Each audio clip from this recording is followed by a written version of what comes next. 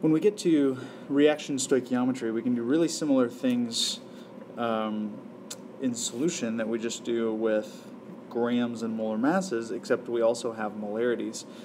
So a problem like this says, calculate the molar or the mass of silver sulfide produced when silver nitrate is added to sodium sulfide. So let's get a balanced equation really quick.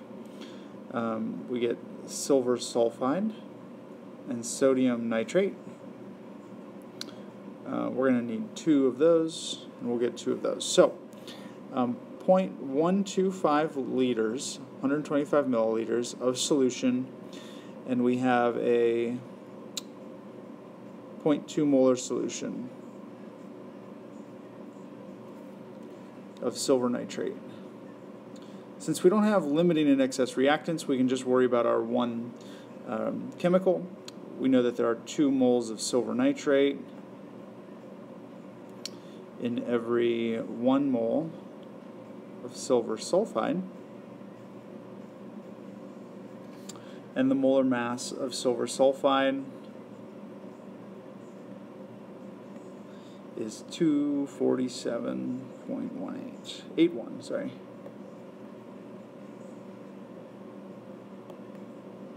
So there's nothing preventing us from doing this if our question is simply, how much can I make? I'm starting with a solution instead of grams because I have volumes and molarities, but same logic applies. How much can I make with my one ingredient? The problem comes when we have multiple ingredients and dissociation. Because not every ion is not in the reaction. Some of them are spectators, and they don't actually react, which we kind of ignore in the last problem because we're only focused on the solid, which is the things that react. So we need to classify ions. This is really important. We have a limiting and excess reactant ion, and we also have spectators, because the question that arises like this, it's not only what mass can I make from these 2 chemicals, so now I have to worry about both of them. It's also what ions, each individual ion is left over and why. So for a problem like this, it's we have volume changes and dissociation. It's going to help us a lot to keep track of the molecules individually, or each ion individually. So let's get everything into moles. Since we have volume changes, we'll worry about the volumes later. Our iron hydroxide is 0.035 liters, and we have 0.25 molar. 0.00875 moles. Now this is moles of iron nitrate. I'm sorry, that should say nitrate in there. Iron nitrate. Iron hydroxide is our product. This is moles of iron nitrate. We are going to need to split that up.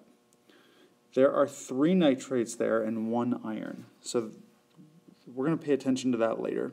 Potassium hydroxide, 55 milliliters, 0.055 liters. And that gives me 0.0099 moles of KOH, and since that's a 1-to-1 ratio, that is both the potassium and the hydroxide separately. Our net ionic equation, since we're really only focused on the iron hydroxide, our net ionic equation for that is going to be Fe3 plus 3 hydroxides makes FeOH3 solid. That means my potassium and my nitrate are spectators. So let's handle those a little differently. Okay, so here's our spectator work. So while the spectators aren't actually doing anything, their volume is changing. So my potassium, we had 0.0099 moles, and now we have a new volume. The total volume is 90 milliliters. So my potassium concentration is, we put the brackets there to designate concentration, 0.11 molar potassium. The nitrate is a little trickier here. Remember we said it dissociates 3 times. So the 0.00875 was the iron nitrate. Our nitrate is 0.00875 times 3, because there are 3 of those in iron nitrate. So those are the moles. You don't need to show that. You could just triple it and put it in there. That's totally fine. Still 90 milliliters. And our nitrate concentration is 0.29 molar. So we have 2 of them already. The spectators, they have volume changes. We need to keep track of those. All right?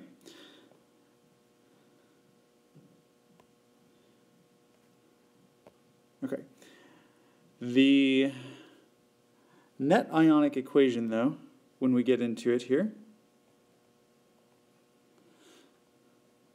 actually has a reaction and volume changes.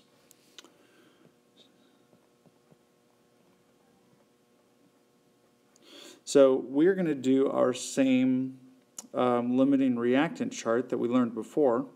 Now this is all in moles, so we'll get our volume changes at the end.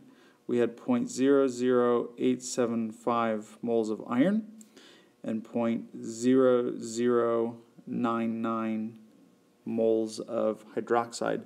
Since it's a 3-to-1 ratio, our hydroxide is going to go away to 0 first. That'll be our limiting reactant. So we have no hydroxide. And sometimes that is worth stating. The hydroxide concentration is 0 molarity.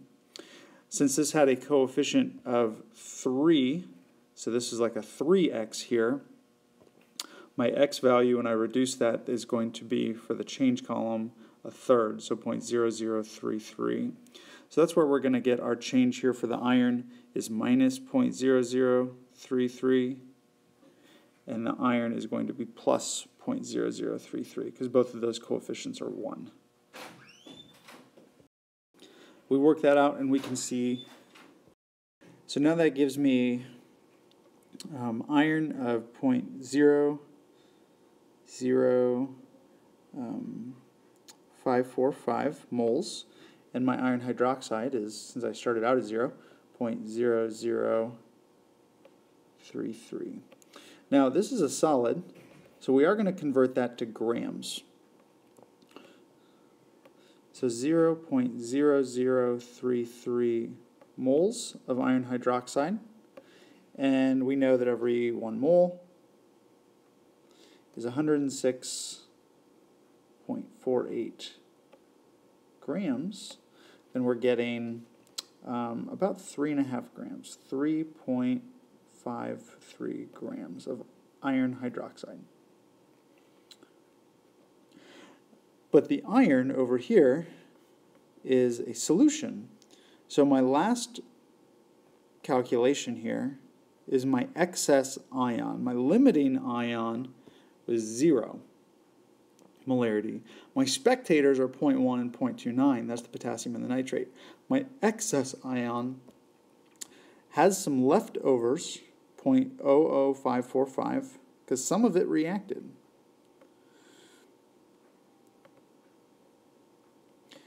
And now I still have a 90 milliliter solution, so 0.09 liters. So my iron concentration is 0.061 molar. And that's how we get every individual ion. We classify them.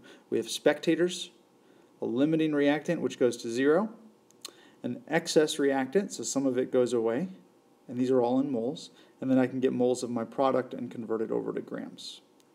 Careful bookkeeping and calculations and classifying every little ion, watching out for the dissociation, remembering we had, there's 3 nitrates, that affects the moles.